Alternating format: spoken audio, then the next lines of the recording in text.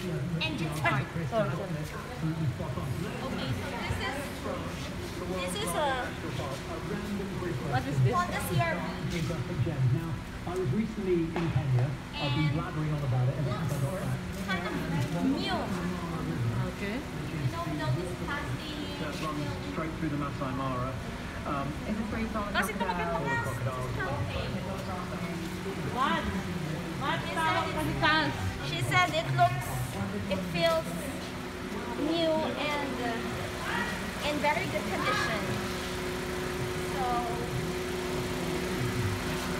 yeah.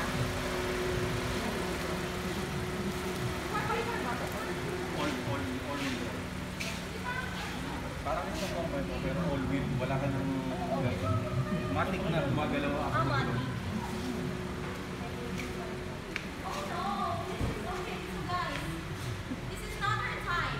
Okay. After the bigger one.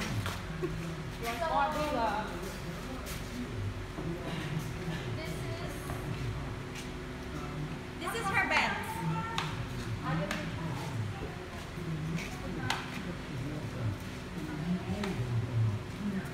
Mas gusto mo ba yan, Mads?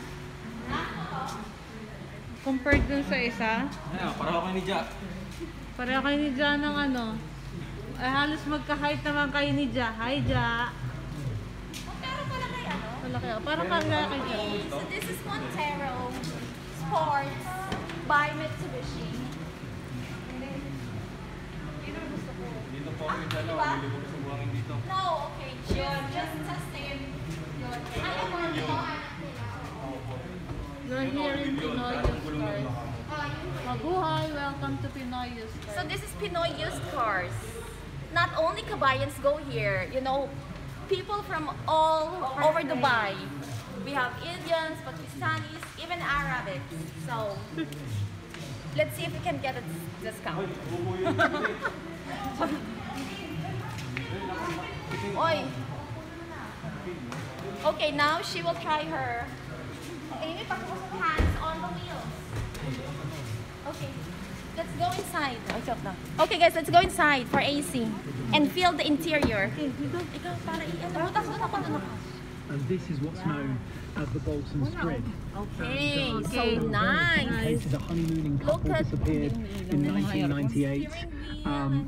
It's actually made its way into literature. William Wordsworth wrote about the Strid Oh, in the nice. 1800s in his poem The Forced Affair. So it's kind of, you know, infamous. Nice details. Okay, at the back we have. There's a lot of kashara. This is just people literally jumping into something. This is just an innocuous. Ito bet ni ano eh. Mas bet niya to eh. Secrets Mas bet niya to. Di ba ang CRV wala nang ano? Wala nang upuan sa likod? Ano lang to eh? Ay, oo. Wala na siyang ano, upuan Wala sa na to likod. eh. Alam ko. May upuan ka ba? Wala na, di ba? Apartment lang. Wala. Ang lalim. Mga height. Cropped up on many a list. There's cables Ate, may upuan pa po dito sa last? Ay, wait lang. 5-seater lang siya. 5-seater lang. Wala na. Wala na, apartment na.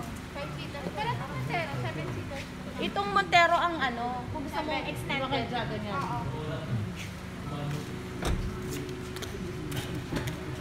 I-open niyo po. Wait lang. Paano nga? Okay. Okay, so the lady here generously offered to open the engine. So let's see how the engine is. Oh, pop. Okay na?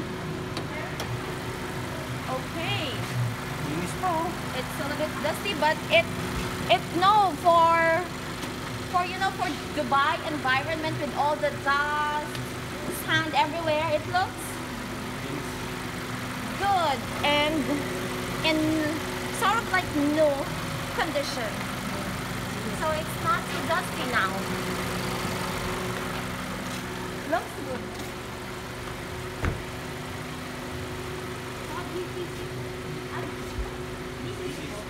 Ilang years po po na? Hindi, yung previous owner. Sa previous owner? Nilang ano yun? Normally, mga 1 year? Okay, 1 year from the first owner.